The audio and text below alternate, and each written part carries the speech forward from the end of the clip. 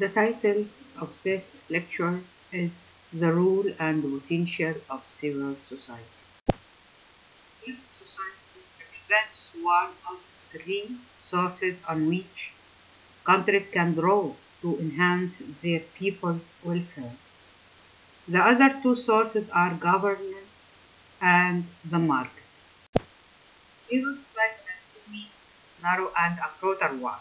The narrow usage refers to organizations outside both the state and the profit-driven sector.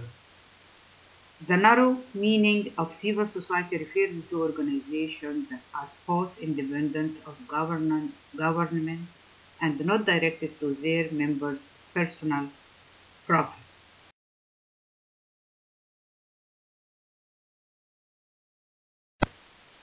The broader definition of civil society is used by Antonio Gramsci.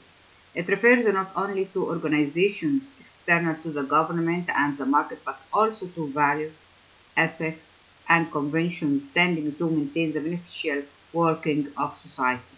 These functions are interpreted as being built on what is called active humanity, namely human propensities for trust and trustworthiness, a sense of responsibility for others, and tolerance and encouragement of ideas, creative activity, and innovations. The importance of civil society for the operation of the state and the market can be stated as follows. 1. Conventional and accepted signals of trustworthiness and the resulting trust reduce the transaction costs of commercial buying and selling, lending and borrowing, employing and investing. Also, raising government revenue through direct taxation is difficult without some habitual sense of responsibility to pay the amounts prescribed by law. And finally, without a habit of innovation, enterprise, development, and enhancement of public services are unlikely to proceed far.